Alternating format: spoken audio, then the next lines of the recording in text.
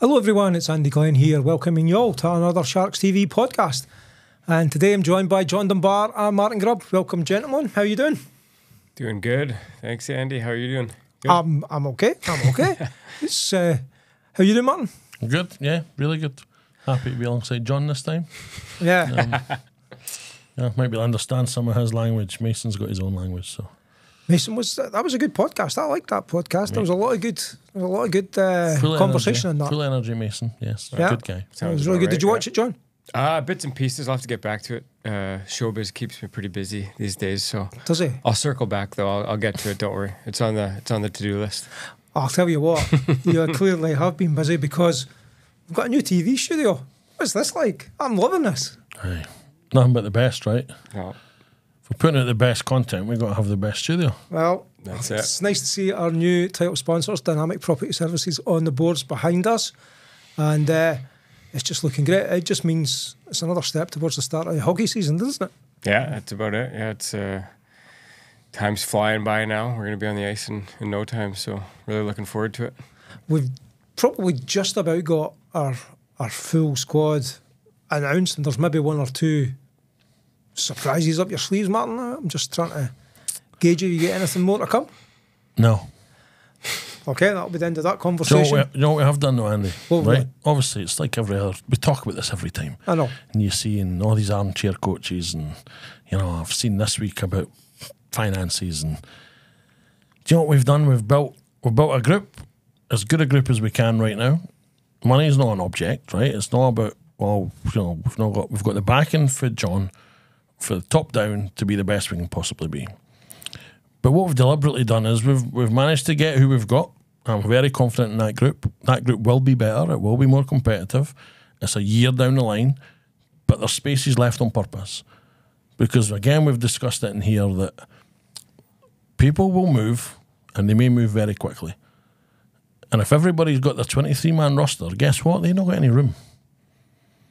So people can say what they want, oh, we should have signed this or that, or him or her, or like, it's irrelevant. We've got what we've got. We're happy with our group, and we have space. And we will be actively searching and actively being ready to pounce when that little bit of kind of room to manoeuvre, a wee bit of magic becomes available. We'll be the team that strikes, and we'll improve our group when we can. You know, and if we can't, or if that does not happen, we're really comfortable with the group we've got. Well, thanks for that. And talking to armchair coaches, I have to say I've been quite enjoying myself this week, trying to work out lines and all the rest of it as my role as a professional armchair coach.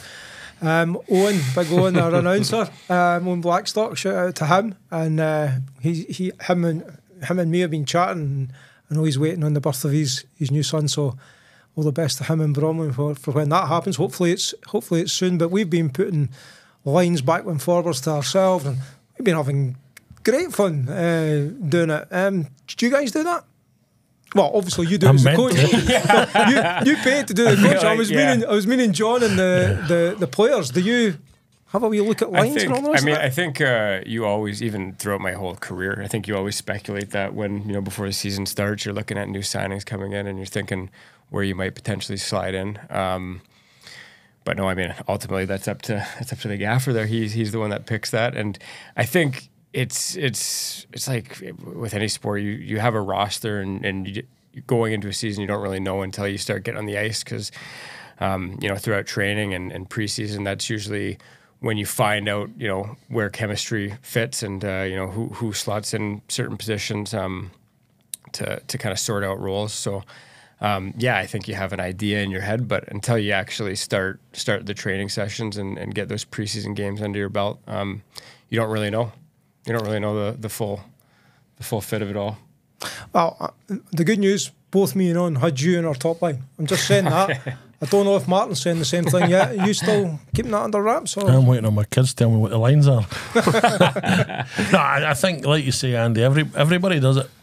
And even as a coach, like you've got to trial and error. You've got to find where some of the chemistry comes. You know, one of the decisions for you know, a group like ours is, do we play in pairs, find a couple of good pairings, and then, you know, you add the other part of the jigsaw in there. But that's what, as we say, that's what John's just said. That's what pre-season's all about. we'll play around with them. We'll probably have loads of different combinations. We'll find what works for us, what works for the players, and once we know certain things click, then we'll be good to go. The back end, what I would say, is maybe a little bit more comfortable, because certainly that kind of top four for last year with Arce and Kell and Stents and Kersey are back. Obviously Danks is back and was in that group, so it's whether do we split them up a little bit? Are we happy where we are? That's probably the only decision on that end, but everybody plays a bit. You're causing me stress, because me and Owen never even looked at that. We just kept it the same as last year's pairings. Now you've thrown another unknown into the mix here. Just keep me on your toes. It'll be more fun though. Give you more hours of fun. Yeah. To play around with hours of fun. It is Maybe indeed. then you need to start thinking of what goalie will play what games and stuff, because you've got to think of that. Yeah. So. There's a lot that goes into it. Yeah, I think I could become a full-time armchair coach. That is a good profession. Do you, as players, do you make suggestions of who you think you play best with, or does that feel like it's encroaching on what Martin's want? And ultimately, it's his say. We all know that, but do you get the chance to influence some of these decisions? I mean, ultimately, it's Martin's job to do that. But I do think you start to realize that there might be something in training where you see something and you might bring it forward if you're working well with somebody. Or, maybe it's a power play or special teams scenario where you might think you might click with somebody. And then I think it's, something that you can bring forward and certainly look at. But yeah, at the end of the day, the coach is the one that's going to make the decisions on what he sees as the best fit for the overall group. Yeah, absolutely. Martin, your thoughts? I mean, obviously you've got two assistant coaches this year as well. Yeah, and I think that, I've very much learned over the years that you should have some of these conversations with the players. It used to be, I guess, old school back in the day, whatever you want to phrase it, that, what the coach says goes. But the other guy's feeling it. The other guy's on the ice. The other guy's knowing kind of if there's little set plays on certain situations. If we've got a guy who's winning every ozone face-off on one side, it may be that, we work on set things there. And when you've got, older players that have got a lot of experience, and obviously someone like John, you'd be stupid not to use that. Yeah. Because they've been around the game a long time, obviously highly skilled, sees the ice well. So if I can find something that can give our whole group a little advantage, it'd be wrong not to use it. So, yeah, ultimately it's it's my job, the coaching staff's job, but I think we're a very open and honest group, so we have open, honest conversations with every player, and I think they should know that it's an environment where you can come and say, listen, I've got a question, or I've been thinking this, and they understand that I'll listen, and if it's a good idea that's going to ultimately work, and we tweak it, great. If it's something that's not, again, there's kind of no silly questions here, because the be all and end all is how do we get everybody in our group performing to the best of their ability on any given night, and if that means involving players a little bit more, fine. But ultimately, I'm obviously not on the naive side either to know that the buck stops with me, so I've got to make the decisions when push comes to shove. You're making me think of something that I learned back in the day. This is going to be a really educational podcast. I'm going to talk high level here. Gestalt theory.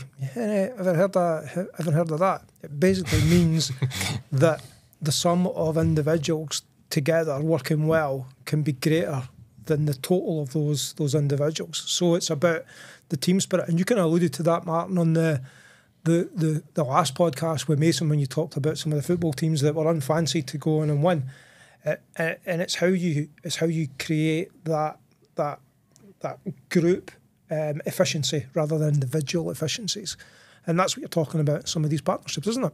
Yeah, 100%. Like, every team sport, they're very quick to say, and we hear it here. It's a family, it's a band of brothers. Well, you've got to create that.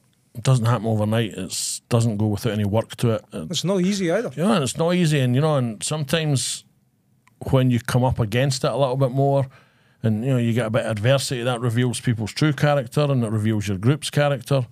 So you need these things, and you need everybody to be pulling on the rope in the same direction, because ultimately I do still believe that as you say, we discussed some of these teams in the Euros and stuff, that it's not necessarily about the individual talent. You could have the best individually talented team. If they don't pull together and work together as a group, there will be friction in there. For us, we've always had a really good team spirit, a really good group. You know, we've discussed this for day one of doing these, that the person aspect is still the most important. And that mantra doesn't just come from me, it comes from the top down. You know, as John is the owner, into our management group, into the off-ice staff, into the on-ice staff, you know, I think that the power in this team comes from the group. So, yeah, you have to work at it. It's not easy at times. There will be friction, but if that's what makes us successful, then, you know, we'll continue doing what's right for us.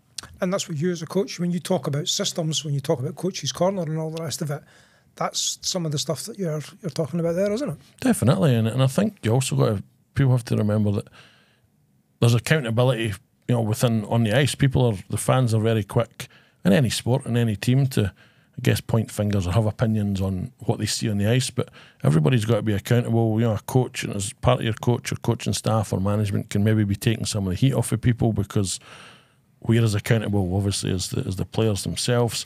And again, like we said, that like when it's John and I in the front of a bus, obviously we've kind of lost our third amigo and Craig not playing this year. But that's, again, same thing. On the bus last year, we would sit and you would sometimes just chew the fat, but other times it would get a little bit specific, and you're just trying to find ways to make everybody better, including myself as much as the players. And if everybody can be accountable, everybody has that. We're very big on everybody has to trust each other. If everybody trusts each other to do their own job, then you will get success, and you can get a greater success than you're expecting if you work really hard at that. I'm normally asking you nice, friendly questions, but I'm going to ask you a more difficult question this year. So continue to talk to me, please. Just don't give me the smack in the mouth that I probably deserve for it. Last year, 5-on-3 power play wasn't great. You were on the ice most of the time.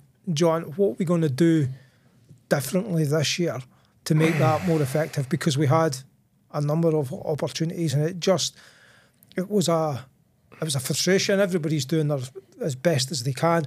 How do you even go about trying to improve these sorts of things, guys? It's John's fault. No, but it's actually, it's kind of what Martin was just speaking of. I think, you know, like having those conversations and not being too proud to hear other people's opinions. I think, you know, you're bang on. The 5-on-3 was atrocious at times last year, and I think sometimes you get stuck in just trying to make one thing work over and over, and you kind of beating your head against the wall. And sometimes it takes that taking a step back outside of it and being like, all right, this clearly isn't working, and almost having an open discussion. And you know, I like it's in one breath. Our 5-on-3 wasn't great last year, but I do think we did have a good group last season, and we will have the same this year. As far as you know, people having a voice, and being able to you know, have an opinion towards something, towards you know, even not 5-on-3. It could be penalty kill as well. Yeah. Just special teams in general. It could be systems, whatever it might be. Just having your own voice to speak up and you say, hey, I think this might work and we should try this. Because like I say, if you're just too proud and stubborn, where you're like, this is how it should be, you're not going to get too far with it.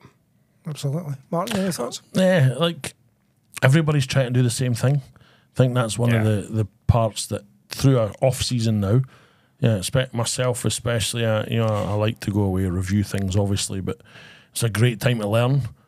The NHL development camps, and you know, people go, oh, what's NHL? It's the same game. So you can watch the development camps, you can start to watch the start of people's seasons, even the tail end of the Stanley Cup final. You start to see little different things that then if you could build your special teams, your 5-on-5 play, your D-zone play around just little tweaks to try and get an advantage. Like, you've got to be willing to do that. You've also then, like this summer, which again we've well documented a few times, we've had a little bit more time. I mean, like last year, obviously, when you know it was John, Phil, and David together, then myself, Jamie, obviously then Craig come in, then John come in late, and everyone else was probably focused on other things as maybe opposed to me being able to do a bit more of the system orientated stuff early. Plus it was new, so I think we're all in a really good place. We're all in a really positive place where everybody trusts each other, everybody knows what everybody's doing. We're, obviously we're building the club as we've always said we will, and continuing to get, I'd say, more powerful off the ice, the whole brand. So now for me, a lot of it is, right, let's build the team and let's build the kind of round holes and the round pegs here, rather than, right, what we're going to do now. I need to run about doing this. Everybody's in a good spot. So it's now finding the areas that we can exploit. Now, 5-3, power play in general, at times, I'll say, I don't think it was always bad. At times it wasn't great.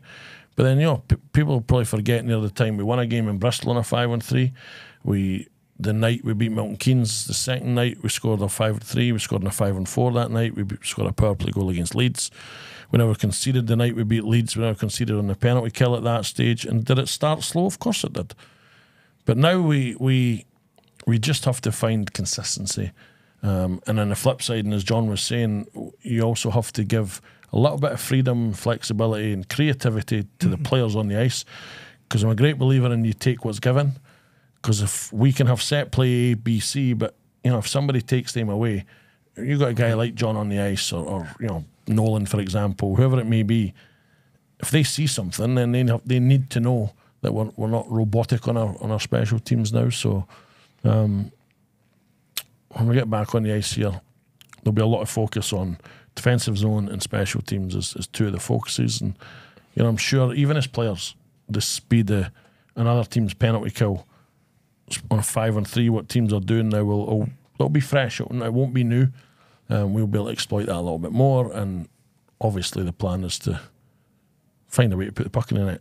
It doesn't have to be pretty. I think that's maybe it's maybe a bit harsh, but me and John will be able to probably give you a little bit more of an insight from on the ice. But sometimes watching video back, I felt we tried to be too cute. We wanted to, and I love sexy hockey, if you want to put it that way. The goals are unbelievable, but sometimes we maybe try to overplay. So it's finding a balance, because all you hear in the arena is shoot, and that doesn't work all the time. But overhandling also on the flip side can be negative. So it's finding the balance, letting these guys see what they see on the ice, feel how they feel, find the little pockets of space, and try and punish teams. If I can, just on that, if I can take you back to when we chatted after the Under-20 World Championships here, and I think I was chatting to you about the Korean penalty kill, which was super. And you basically said they've got players in to fit into that particular system, and you said it was like, that's their horses, that's how they do it. So you're also trying to find the best system for the players that you've got as well. Isn't that the case? Yeah, I mean, you see that, and anybody that watched us last year sees it. We're playing with John Skill. You've got a wee bit more flexibility to go find some ice, make things happen. But initially we started Nolan in the bumper role, in that middle of the slot. Then we realised that we could become a bit more successful, we felt, with him going into the goal line and making some plays. Scotty scored that winning goal in Bristol from the bumper because we found that. Callie then gave us a left-handed option. So it's probably, in an ideal world this year, we'd like to have two units playing two totally different ways where, let's say John's unit, for wanting to call it that, would be running X, and, for example, Mason would run Y. Yeah. So teams that are not sure what's coming, we're not so robotic, but both units can play to their strengths. And I think that's, like you say, going back to the kind of comment about the Koreans, that's where they are. Yeah. One, they're regimented because they're working together every single day. And secondly, they build their units based on what they have. So we need to find that where our shooters are, where our kind of net presence is, and all the little details that make us better, make us have a higher percentage chance of scoring goals. And I think to be honest, I think the players understand that as much as the coaching staff do now as well. And you're never going to sit here and guarantee things, but we'll be better on that, both penalty kill and power play this year. I was just reminiscing on some of the podcasts that we've had before, and I think one of the the nicest or the best statements from last season's podcast was about you, John. I think it was Craig Peacock who basically said, if Dunbar's playing, make sure your stick's on the ice because you could get a pass at any time when you least expect it. So be ready for that. And I don't know if you said you watched parts of Mason's and Martin's podcast. There was a really interesting stat that you were either scored or were involved at just shy of 50% of all the Sharks' goals, which is an amazing stat. I'm guessing you're going to want somebody to share that burden with you this year. No. I mean, I think it's like what Spud was saying before, though, is about like personnel fitting in whatever. Like you build the special teams around this, doing this, and different players. I definitely would probably put my hand up and say, just I also adjusted to a different standard of hockey last year, to a different league, and I know. I kind of laugh because I've heard it my whole career, shoot the puck more, and I hear it in my sleep. You hear that through the TV as well? Because I've seen it in the streams as well. But there's an element of truth to it, like when Spud says, the fans shoot the puck, and we're like, yeah, well, it's not that simple. Like, you don't see it from our perspective. But I will put my hand up and say, I think there are times, Martin alluded to it, where you are a bit too cute. And I think that is something that we might have ran into trouble with last season, is being a little bit predictable. And special teams are being like, we know what that guy's going to do. He has the puck. He's going to look to, you know what I mean? I think that's the thing. We wanted to play. That was to our detriment. We wanted to play nice hockey. Mm-hmm. But what about some of the goals your man scored last season? I think that hockey, it's probably what proves the point, right? When it was on, and you can go back to any game when our PP or our offensive game was on, we scored some really good goals. Yeah. Mm-hmm. But as John's kind of alluding to in his point there, is that sometimes we were guilty and maybe taking the wrong decision, but we will all, every one of us, take that accountability and we'll learn from that. Yeah, 100%. Scrappy goal counts the same as a beautiful goal. Exactly. And for every sexy nice goal that you see, there could be 8 other opportunities where you're doing probably too much, and it's like, well, maybe if you just take an opportunity, take a shot, it doesn't have to be pretty. I think it's just like what Spud says. You learn from it, and it's a fresh slate this year, and we'll see what happens. But I'm excited for it. See, you notice we did there so modest. I'm bigging him up about his stats and all the rest of it, and he completely avoided the question and just answered. I wanted to answer. That's proper hockey. It's not my first podcast. It's the person first part of it's just humble, under the radar. Like, I don't actually know if he knows how talented he is, but that's what probably makes him so good, because he just does his thing and he's not looking for plaudits. He's just looking to help his team. But we'll not embarrass him anymore. But we know how good he is, and he's blooming good. Well, we're definitely happy he's on our team. That's for sure. Oh, for sure. We're talking about lines. The only other thing that me and my buddy were talking about the other day were. He's going to be captains and alternate captains. Able to share any of that with us, or are you going to keep that under your hat? Yeah, it's definitely staying under there. Definitely staying under there. It's staying under there, but you know what? See, when we're ready to share that, you and the fans and everybody surrounding this club will definitely be the first to know. We've got, the good thing, Andy, is we have some options. Yeah. It's difficult when you had such an iconic leader in Struan for so long.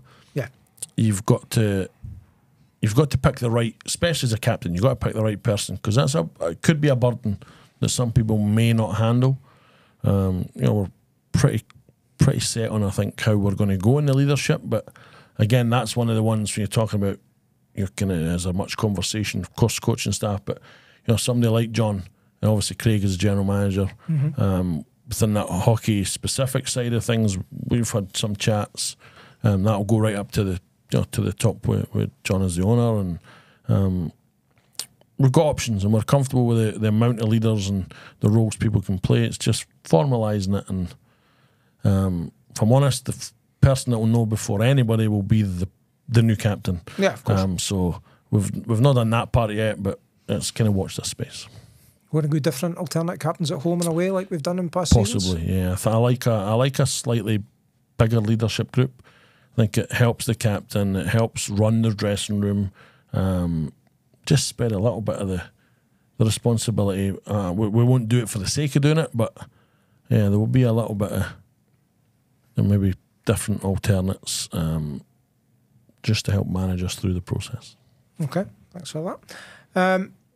We're getting to the end of this podcast. We've got a few more to record today. Not giving away any secrets, but we've got a few more to record, so we'll move on. But Mason started something last week. Only one person got Kendrick Lamar other than you, Mr. Grubb, who knew the answer right away. And I'm looking at Mason like, this is different language.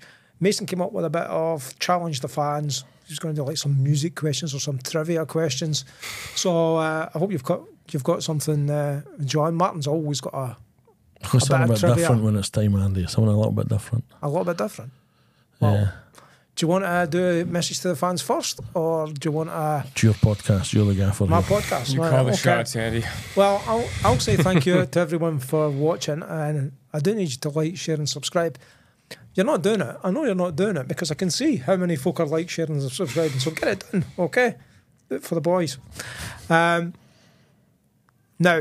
message to the fans from John Dunbar first. No, just really excited to get going here. I feel like the summer kind of dragged on, and we're finally, season's fast approaching here, and I just can't wait to get going. And I'm excited to see you guys all back at the Shark Tank, and excited to make some exciting winning memories in the Shark Tank. So looking forward to it. Martin, message to the fans first. Yeah, I guess it's the same as it's kind of always. It's thanks for the support so far, and everybody for buying season tickets, pre-season game tickets. There's still some seats available, so make sure you continue to do that.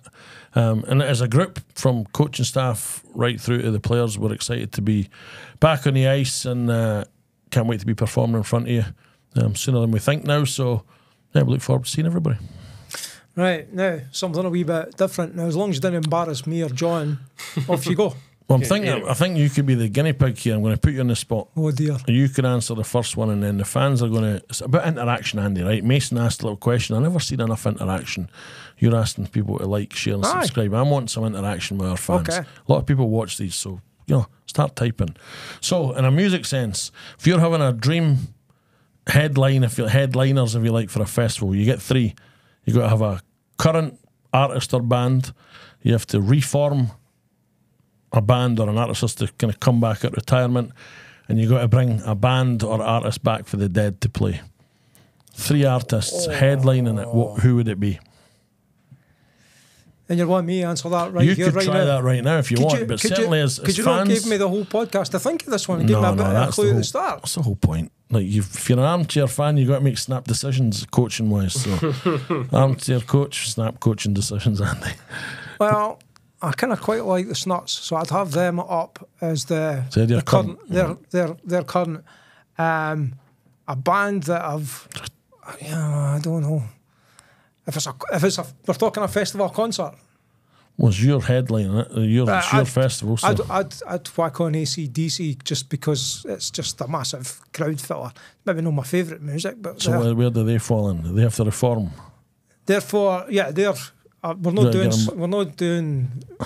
They're coming back from not the dead, but they're kind of reforming. Right. So now the next one has to be at least one of the band, or if it's a single artist, has to be coming back. That's quite a difficult one. Just because it's the only one that's in my head at the minute, I'd put Status Quo in because obviously Parfit's away, so he'd come back. So there's kind of heavy metal type thing. That's probably not the best. I need to rethink about this. And we can revisit that for you. Put you on the spot. I appreciate that. Right, okay. But I'd love to hear for the fans, and even just people casually drop them in to watch this. Get your comments out there because I'm interested. I love this stuff. So get your comments. I really want to see who's putting this kind of. This takes a bit of time. There's a bit of thought on this one, I think. Because it changes as well, right? Right now, I'd maybe put Luke Combs as my headliner, as my current, but I'm always reforming Oasis, and then I'm bringing back potentially Queen right now, but it might be Nirvana. Oh, Queen's a good shout. Queen's a good shout. I've gave you 3 there. Yeah, I want Freddie back now. Yeah, Cole's just been elbowed. Yeah, I like that. Right, a bit of discussion on that. And also, some of the Dalsconis that have liked and followed our channel, they've been watching our channel too. So feel free to comment as well. Get your answers in there. You got any thoughts on it, John? I'm going to have to get back to you on that one, Andy. I'm going to have to put some more thought into it, not off the top of my head. Right, you've got to do it. You've got to do just a Canadian one. Yeah, pure Canadian bag. That's why I saved him. I knew he wouldn't have enough up his sleeve later. So. Oh, you just thought I'd come up with rubbish, aye? Well, let's be honest. We talk most weeks that you and I can talk rubbish. So we can talk rubbish. If anybody could answer that, it was you. Right. You know what to do. Get some comments on there, on the YouTube channel, on Facebook, wherever you're accessing this. Let us know what you think. And thank you so much for watching. This is Andy Glenn saying cheerio.